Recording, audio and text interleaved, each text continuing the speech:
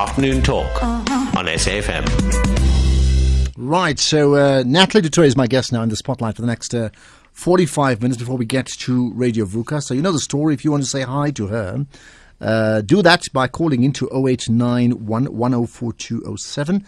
SMSs 34701. You can tweet to me, AshrafGarda1. Use the hashtag Afternoon Talk. And you can also comment on my Facebook page as well, amongst the many ways that you can do just that. Your suggestions, who else we need to be putting in the spotlight, you tell me. Before I get to Natalie, I did give you the number of the guys about the recycling week. So it's Impo, and it's his number is 084 862 3219. 084 862 3219. His email address is Impo, spelled MPHO, and then J@JAHMY, so jami.co.za. But that's another story for another time. Now, certainly, we have in the studio Natalie Du Toit, who's, goodness, how often do people say you're like amongst the most celebrated people in the country? Because you know that, don't you? Well, I think for me, it's not just about that. I think it's about going for goals and dreams and going, through life the way I'd like to go through life. And I think, at the moment I'm sort of stuck in a what would you call it, a place in a hard rock. You're unemployed, aren't you? I've been unemployed for about 2 days now, yes. So what does it feel like being unemployed? I think it's a bit crazy because I've just been doing quite a lot of media and quite a lot of, I'm still in the limelight. So it's been a bit different. But we'll see how it goes for the next couple of weeks. I mean, you made the point that you've retired and you will retire at 28. And you want to obviously pick up on the things that you didn't do when you got into swimming, right? But you do know, I mean, there's got to be a plan because you are a brand. There's got to be a plan that you want to leverage all the things that you've done. It can't be sort of retiring but stepping out of the limelight. It's got to be retiring but making sure that your name then can buy you other things, isn't it? Well, I think it's quite a difficult topic because I haven't really decided what I want to do yet. I think it's quite scary. Going out of swimming. Swimming's everything I've known. Yes, it created a brand, and the brand was values and basically going out there and dreams, goals, that type of thing. So hopefully I'll be able to keep that up. I have absolutely no idea what I want to achieve, but I think it will be important to make a success or try and make a success of something in the future. But you're also not under pressure to make a decision. No, not at all. I think I've been very, very lucky in that with Vital and General Motors. They've allowed me to, or they're going to allow me to work for the company and be an ambassador as well for the next year. That's General Motors and Vital. Okay. They've been sponsors for 4 to 8 years. And I think from that perspective, they've been fabulous. And, creating an ambassador out of that and then going to work for the company, I think is quite fantastic and giving me an opportunity to think about what I want to do one day, study if I needed to, and, a little bit of income as well that you don't have to worry too much about it. So you would be effectively the ambassador. So if I need to buy these sort of Vital products and I need to sort of connect with you. Well, no, I think in the last 4 years, with all the advertisements and that, I should, people do see me as an ambassador for Vital. So this time it'll be more working actually within the company and working, not as the ambassadorial role, but actually working with, for example, sales or PR or marketing or something along those lines. So yeah, we'll have to see. Okay, I'm going to leave it to others to talk to you about some of the other issues if people want to pick up on. There's so many things they want to ask you. I know that. 0891104207. Natalie Du Toit in the spotlight. Let's talk about some of the things we don't know about you. I mean, there's so much that we know that's documented. Everybody knows you lost your leg and you could have made the Olympic team and you actually did make the Olympic team, etc., and did the Paralympic thing. But what are the things we don't know about you that you'd love to share? Well, I think... Oh, sure. Should we go through sport things first? Well, whatever you think is important, yeah. No, I think there's lots of people I think don't realize, and one of the most important I'd like to just say to everybody is that, life isn't always about being positive. I've had a lot of ups, a lot of downs. Mm-hmm. I think mostly downs, but it's how you get through them. And, my team's allowed me to get through them. So that's been something that's very, very important for people out there to remember. You don't just become the champion. You've got a lot of hard work that you have to go through. Furthermore, I think, a lot of people think I'm this crazy healthy person because I'm a sports person and you can't do things. I don't do things because I chose to. And, be it drinking, be it smoking, that was my choice. And it wasn't really to do with swimming or sport or anything like that. What else? I have 2 boxes. As in dogs. Okay. Dogs. Not underwear. No. 2 Just boxes checking, as in dogs. And I love animals. I love dogs, especially boxers, obviously. And then one of them is actually as old as my career from when I had my accident. And Really? so she's kind of a reminder of how far we've come as well. So that's something quite special. Sure. What else do I like? I think a lot of people think I'm very outgoing. I'm not very outgoing at all. I'm actually quite shy. So that's the one thing you misunderstood. Yeah, I think yes. You know, Are you quite shy? I first heard you talking at a function, goodness, about maybe 4 years ago. I think yourself and Hashim Amla were talking, by the way, together with Pat Pillay, talking about the power of the mind, something along that line. And even then, you were so incredibly impressive. And then, of course, I've had the privilege of meeting up and chatting to you on many occasions. How, there is a sense that you're super positive and super confident. But are you going to tell me that actually you do get depressed?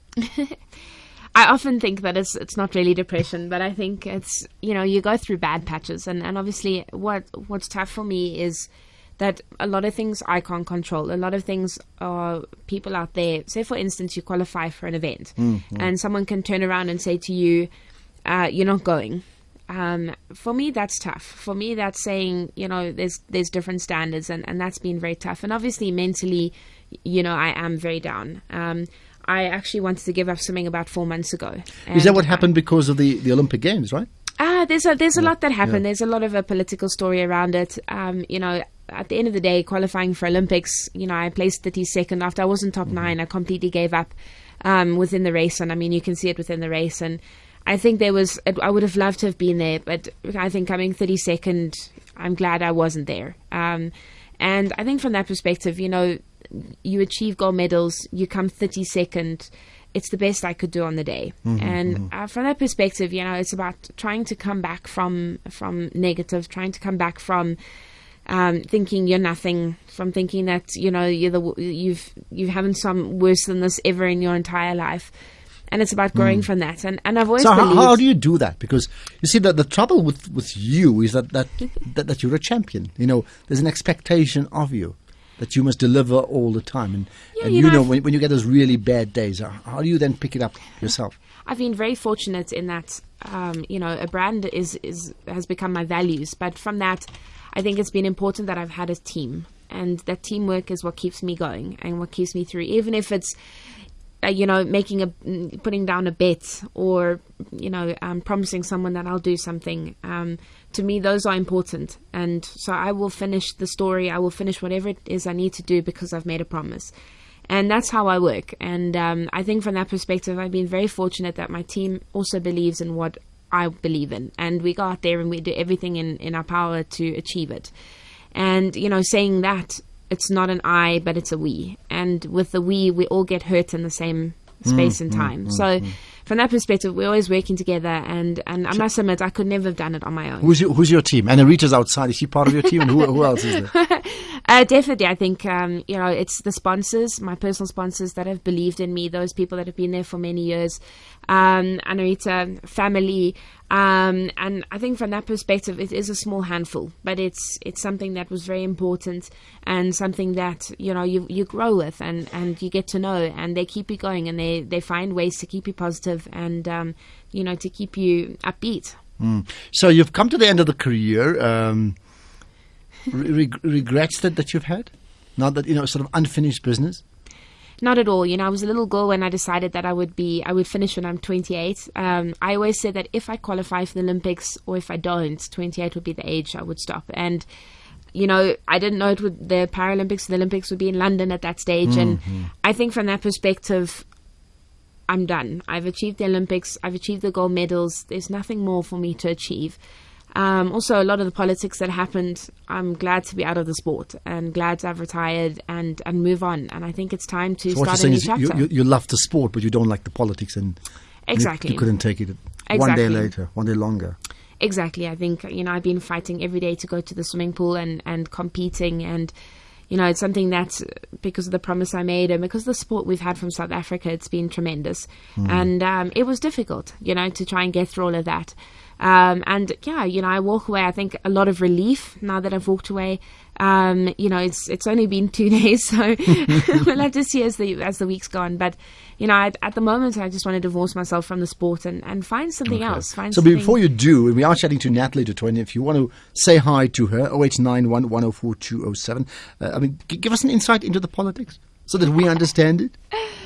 I think it's very difficult. I'm actually not allowed to speak about them. Obviously, we've signed a contract, and the whole story isn't about the politics. It's about, at the end of the day, I don't want anybody else to have to go through what I've been through. And, it's been a tough road. And to tell you the honest truth, I think, for me, I'm grateful that I'm not there anymore. I think we've achieved a lot.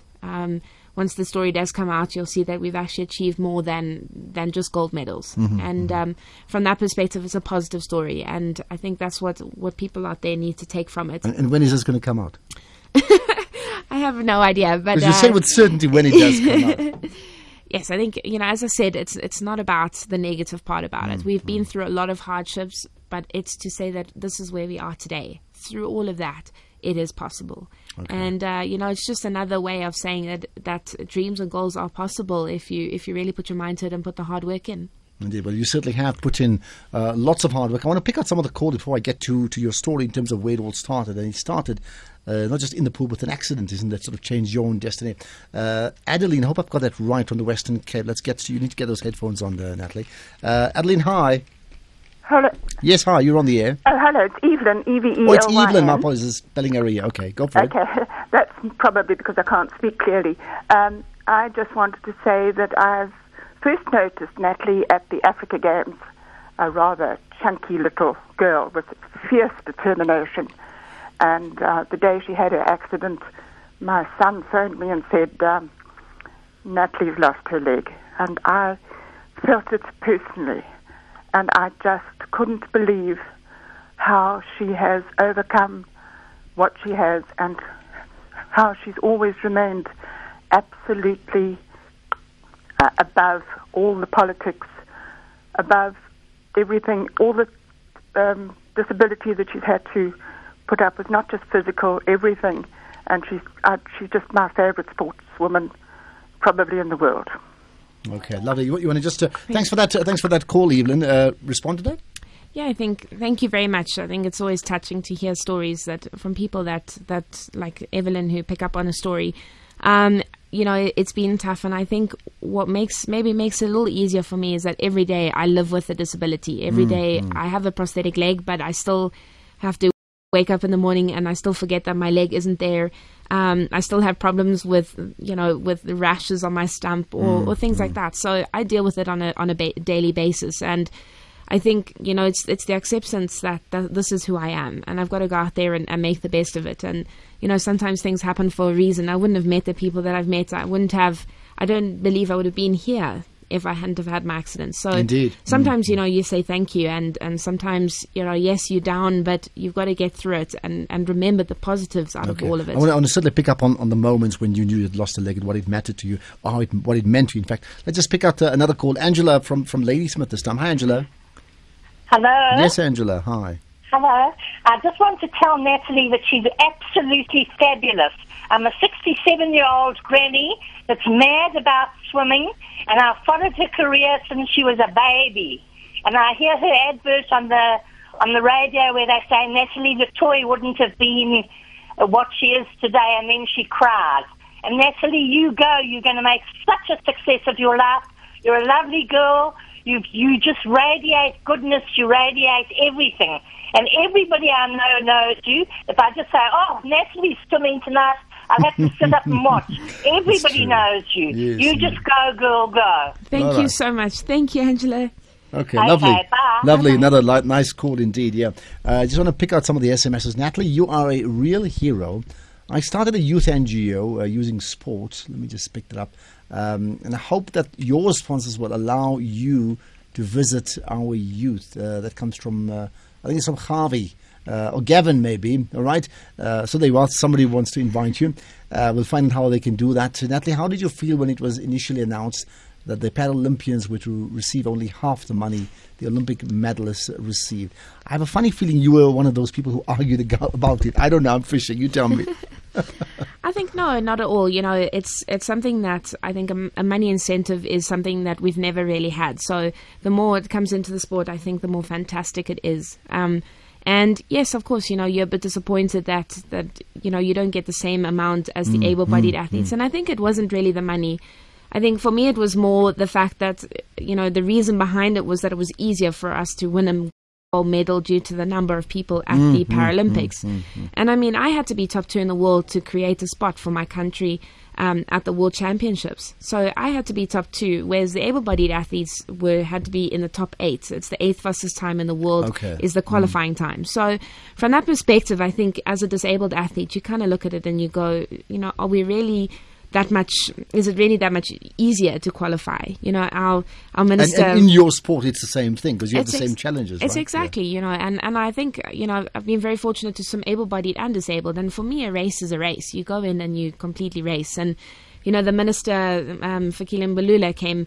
And he came to watch one of the races, and I think he saw a lot of the severely disabled athletes. And to understand that, I think, you know, someone said to me today that they're just basically a blob on land. And when you get into the water, you see them use hydrodynamics and move within the water just with their head.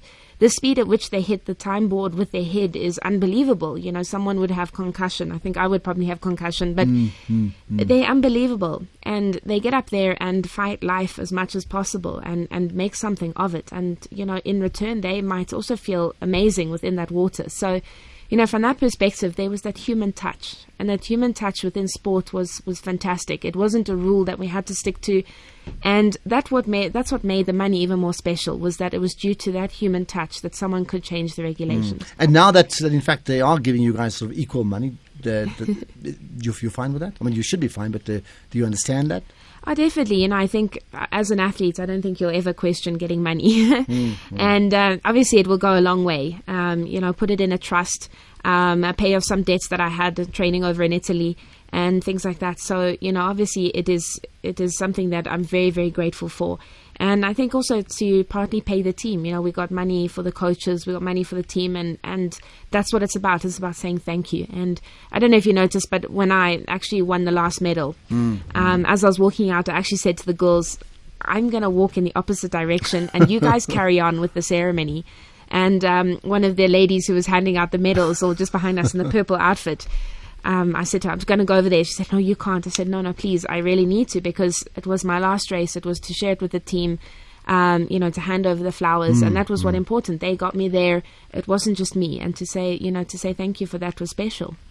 How would you, to go back then to the day that, without getting into details, because it's been well documented, people can just Google it anyway, but when you knew you had lost your leg, at that point, how did you feel, keeping in mind that you're already going to be an Olympic contender, right? Your results or your times were good enough already at that age. You were, what, 14 years old?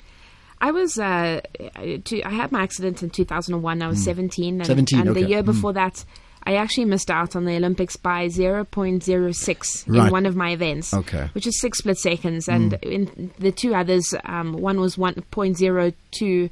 0.20 of a second, and the other one a bit more. But from that perspective, you know, you're always a bit, would be a bit of a letdown. But I think going from there, having a motorbike accident, swimming was all I knew. It was my life. It was, you know, everything I did. It was all the people I knew. And so there wasn't a question about not swimming. And, you know, I was just going to get into the pool and see what I could do, what would happen. Obviously, a dream would go to the able-bodied Olympics, but it didn't mean that I was, you know, turning down disabled at all.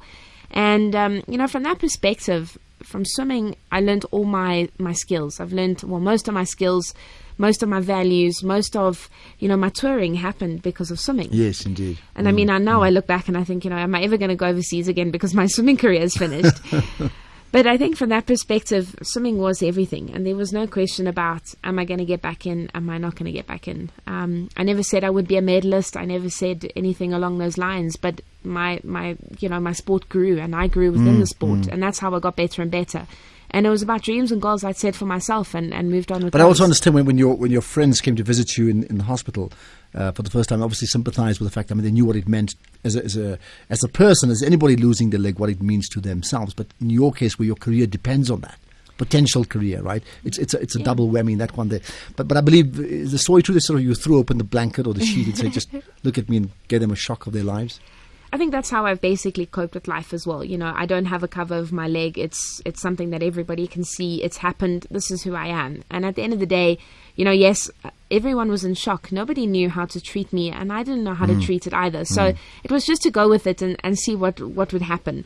We obviously tried everything. I put hours into the swimming pool that I don't think half the people have done or would do. And it was just something that I'd set and something that I wanted to do and wanted to achieve and was willing to give everything. I sacrificed studying, sacrificed working to be able to be the best that I can be. And that was what was amazing, was the team has done just that as well. From the sponsors, they sponsor me. They've given basically time, effort. And from that perspective, it's been very special. Okay, now often people say, when they have an accident, it becomes life-changing and they grow bigger in other ways. And they say with hindsight, it's like amongst the best things that ever happened to them in their life. Now, if I told that to you, are you going to say you must be crazy? No, not at all. I think I became bigger as well, and that in size, and that was purely because of a lot of medicine that I was on. But, life did change. And I look back and I think it is the best thing that did happen to me, or that has happened. And at some stages, obviously, I would sit here and think, I wish I did have my other leg. But at the end of the day, I don't. And it's to move on from there. And as I said, I look up to people, who you meet along the street. I look up to everybody. And it's about learning lessons from, people that you look up to, and people, you might look at someone and go, I don't want to be like that at all. So, that's what my accident has taught me. The way that people have reacted to me, the positive, negative. And, you grow from that. And I've really grown as a person since my accident. I said when I asked you away from sport how you can use the disability aspect to sort of teach South Africans about how they need to handle other people with disabilities. I'll get to the callers again. 0891 104207. Natalie Du Toit, who's a champion, competed in the Olympics as well as at the Paralympics, but not this time around, of course, but certainly one of the most celebrated athletes in this country. No question about that. Is in the spotlight. Ruben in Pretoria, hi. Good afternoon. How are you, Ashraf? I'm good, man. How's it, Ruben? I'm fine. In regard to Natalie. Natalie, she's just an inspiration to all of us as South Africans. And, when I was watching the TV while she was swimming in London, sometimes tears of joy came, and then that braveness in her, and then that belief in her. That is what makes me to feel more South African, And then I'm very proud. And we knew, even before she even traveled there, that she's going to bring back the gold medal.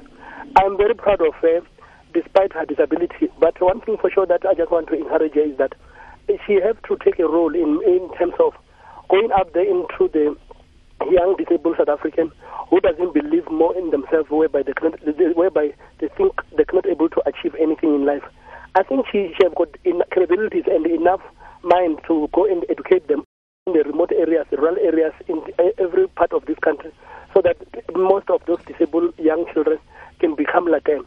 And one thing that she must just know is that where she was in London, we're behind her on our television, we're listening in the radios, and we know that she's just a woman, more than a woman in this country. She's a mother for all, and then I'm proud of her. As she's retiring, I wish her all the best in her career, and then I hope that she might find something that can able to make her to live longer. Okay, Ruben got that indeed. Thanks for that call. Ruben, certainly speaking from the heart. You can respond to him in just a minute, not for now, but some other mother of the nation comes through in terms of the responsibilities you have.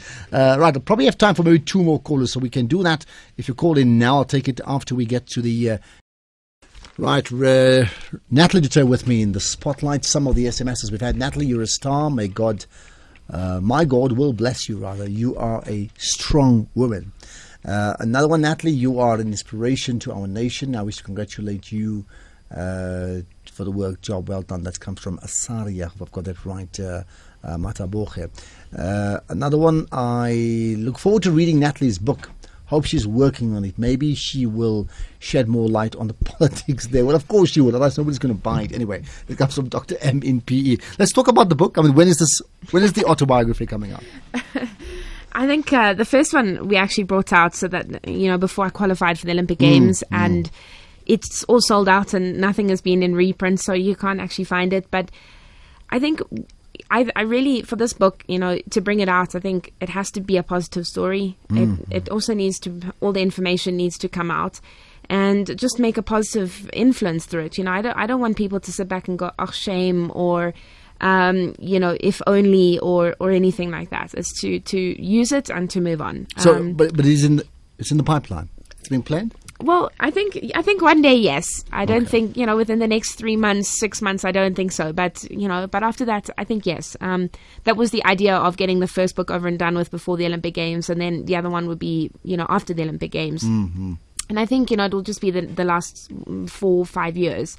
So from that way, it would be special to bring out another book and put an end to a story. But, so far as that goes, I think, be it politics or be it not, at the end of the day, I retired from swimming, and I believe that you're not always the best person out there. There's someone that must come through and beat you, break your world records, break your records, and that's how life works. And, as I said, I've achieved everything that I wanted to. The next person will have different dreams and different goals, and that's what's important. And what would you title that book? Is it too early to tell? I have no idea. I think at the moment, I'm very, very emotional, and I've got to divorce myself from that part of it before I can see the bigger picture. At the beginning, it was seeing the bigger picture and just got more and more frustrated. So from that perspective, I think to look at it from outside of swimming, from another perspective, I'm not the only one that has been through it. There's been a few people around me that have been through the same story. So, and it's been tough. Indeed. Okay, let me pick your brain on other things. Maybe complete the sentence. I love it when South Africans do what? But when instead of do, I'd say when South Africans support us. Just support you guys. Support us, yes. We have a bit of a culture where when we don't win gold medals, then we're not South African. We have a bit of that culture. Do you get that sense? Yeah. I do. Not with swimming, but with rugby or cricket or soccer, it's, no, we're not South African, But I think from that perspective, it's to go with your dreams, go with your goals, go with the teams that you support. And I hate it when South Africans... Sure. I suppose that's a difficult and one. Don't say don't support us, because that's like the flip side No, of the first one. That's a difficult one, I think. Yeah. South Africans, I would probably use people as incompetence rather than South Africa. I think it probably says a lot, saying incompetence. When we watch the Olympic Games... Chad Leclerc crying. Obviously you were emotional there, and I think understandably so. It was your finale, right? But not just the Paralympics, but in all the races that you've swum in over the years. When you stand on that podium, how much of it is you, and how much of it is like it's for my country? Give us an insight into that, because we obviously hope you connect with the country, but I can understand that you have to deliver for yourself. For sure. I think, walking out there, I'm always talking to everybody else, and we meet the people that actually hand out the medals. So we'd greet them and we'd walk out. And I think standing on the podium before the medal is about, does my tracksuit look okay? It's shrunk a bit in the wash. The sleeves are a bit short. Is my top down enough so that nobody can see anything? Yeah. And then I think once the flag plays, it's proudly South African. It's for the country. You see the crowds, you see the flags waving in the stands, and that's something that is South African and mine at the same time. And I don't think I've ever separated those at a medal ceremony. In the race, it's a bit different, but, at a ceremony, in the race, it's for everybody. Right? You need to do that for yourself, yeah. Exactly. It's what you've done, how you've prepared. That all comes into the race with you. But on the podium, it's definitely everyone at once. Okay, I did say often, we hardly see a politician when he or she does superbly in a certain job, sort of race to pick up a flag and say, I want to celebrate and do a lap of honor. It doesn't happen in politics, but it certainly happens in sport itself. What about on the issue of disability? The fact, we had this discussion last week, and we're probably going to pick it up next week in terms of away from sport.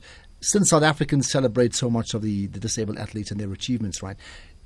Do you find the same people then celebrate disabled people in everyday life, away from the Olympic Games? Or in fact, are people harsher? That means what they do is they celebrate you guys because you guys are winners, as you said. Yeah. But then in day-to-day life, it's like, oh, look at this person.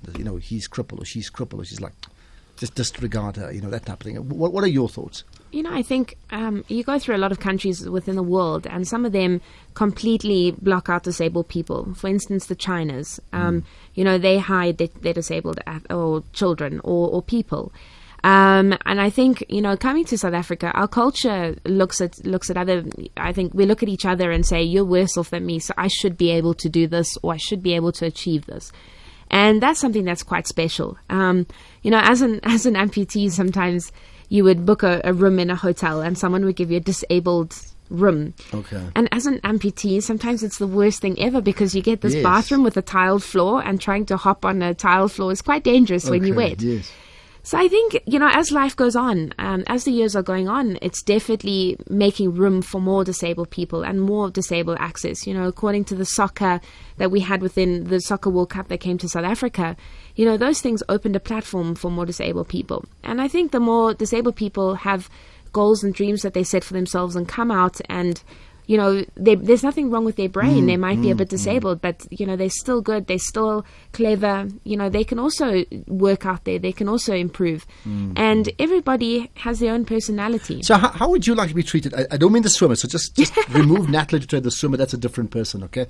The person who's disabled, who's had an amputation, and there are thousands like you, and we know that, right? Yeah. How do you think we who don't have those issues, how should we treat you guys? It's such a difficult thing to say, and I think only once you've actually been with a disabled person will you understand. For me, it's about, I think I can do most of the able-bodied things. Things like walking underground and walking upstairs, I'm a lot slower, and everybody always leaves me behind because I can't walk as fast as them up the stairs. So yes, there I would be treated something different.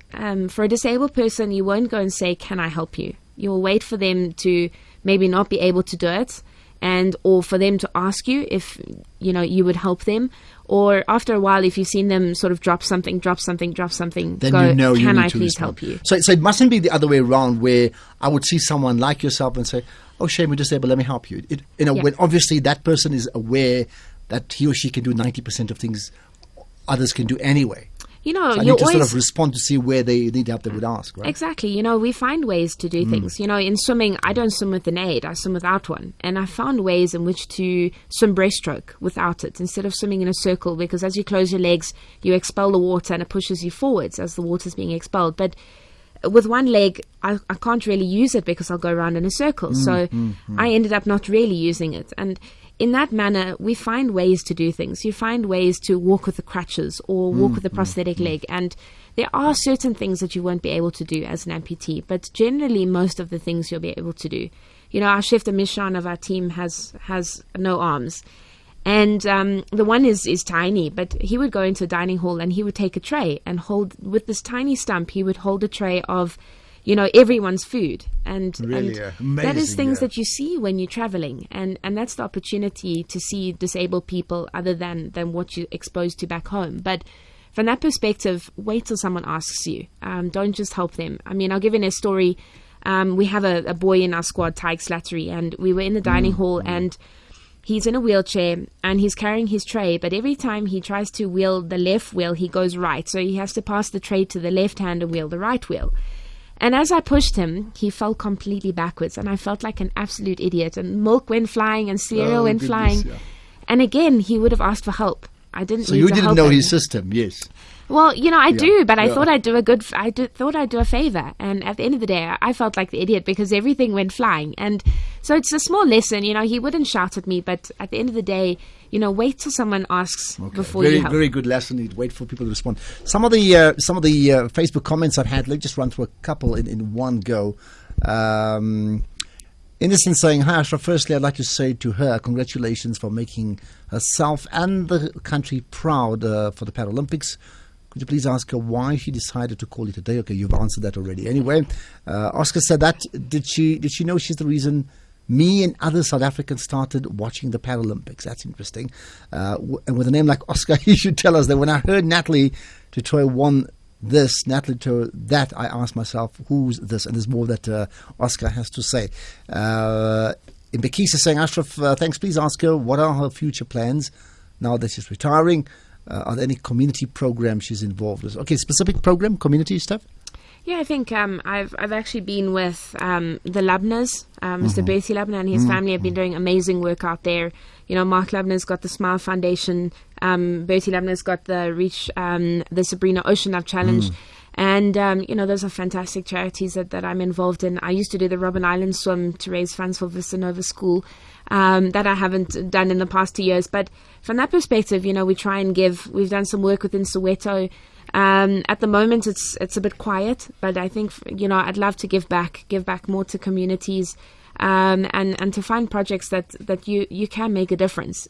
Sometimes it isn't about money, but it's about going in there and giving of time and giving of effort. And okay. 2 minutes is what we have, so let me rush through a couple of things. So if you have lunch with the President Zuma, what would you put on the agenda? I think, definitely that how can I explain it? Personal things wouldn't come into play, that, sport is sport, and we've got to go out there and do the best for every sporting athlete around. And who would you like to have lunch with? Of anybody in the whole world, leaving aside Madiba, because maybe you've met him already, but everybody's done them. Who would you like to meet? I think I wouldn't really name one person. I think every person that I've met has made a difference in my life. And be it the person in the street, be it, the president, be it the queen, be it, your friend in the street. I think from that perspective, you can learn from everyone. And it's not about just one person giving you information. It's about learning every day, every moment. And that's something that I would do. Is there a book you could recommend we read? Besides your stuff, I think, I enjoy fantasies, so I don't think I can give you too many books to go out there and read. But it's important for me. I pick up life stories and everything. And actually, the movie Cars was probably one of the Cars was one of the most amazing things for me. And it was the old truck or the old car had retired, but the youngster came in and wanted to learn so much from him after he wanted to forget everything. And I think it's a big lesson to learn in life. And it's something that hits home. Indeed. Okay, we got the last thing. Maybe share with us an anecdote that you think just best sums up your entire life. It's been a tough life, and I've met amazing people along the way. And it's about dreams, it's about goals, it's about fighting, it's about not giving up when people have personal grudges against you, when people want you to fail. That's when you have to come back and beat them. And that's something that is tough. It's very, very tough to do. And you sometimes sit at home and think, why me? But go out there and be positive and show them that it is possible. Indeed. Well, it's great chatting to you, and I'm sure we'll hopefully talk lots more in the future. Natalie Du Toit, thanks for allowing us to put you in the spotlight. You do know, next to the name Natalie Du Toit will be the name champion, or because you are that. You're a winner or a champion. Either way, it doesn't really make a difference. It's very, very appropriate. Thanks for being here. Thank you to everyone for the support. It's been absolutely fantastic. Indeed. And I have a feeling this journey has only just begun. So just watch out for her. So just watch out for her. So just watch out for her. So just watch out for her. So just